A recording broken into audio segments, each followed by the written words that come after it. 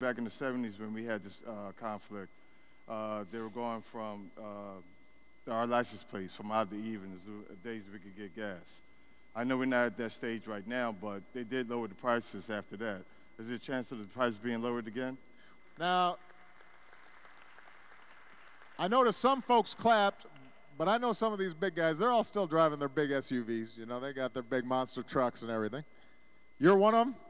Well, now, here's my point. You know, if you're complaining about the price of gas and you're only getting 8 miles a gallon, you know, well, you may have a big family, but it's probably not that big. So, how many you have? 10 kids, you said? 10 kids?